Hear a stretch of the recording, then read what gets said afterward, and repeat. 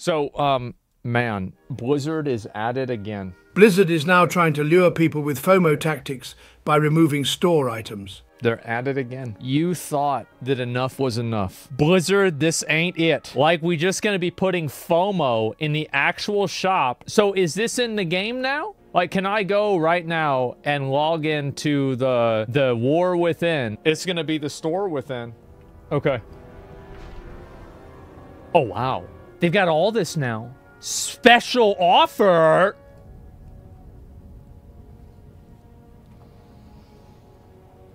I love how the store needs a scroll wheel now. It's like we're in a situation where, like, now you need a scroll wheel for the store. There's so much stuff in the game. Oh my god.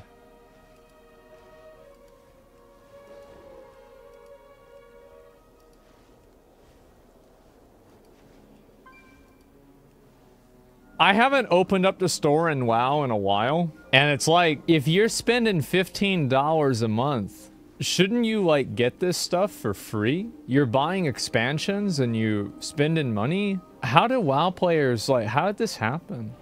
Bro, the store has a scroll wheel, man. Do you remember whenever they added that Sprite Darter armor set and I got mad about it? And everybody said it's not a big deal, they've only done it once. And then they kept doing it.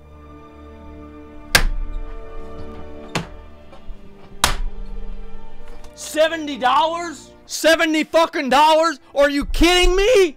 27 bucks just for armor. Put the sword in.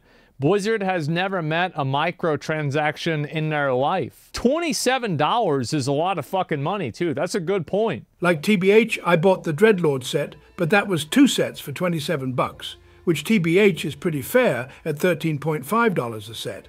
Like, that's almost on par with ESO or Guild Wars 2 from memory. But then looking back, all the sets in OCE have been 27 bucks, so maybe I just got spoilt by the last one. Spoilt by microtransactions. Guys, it's so over I'm speechless.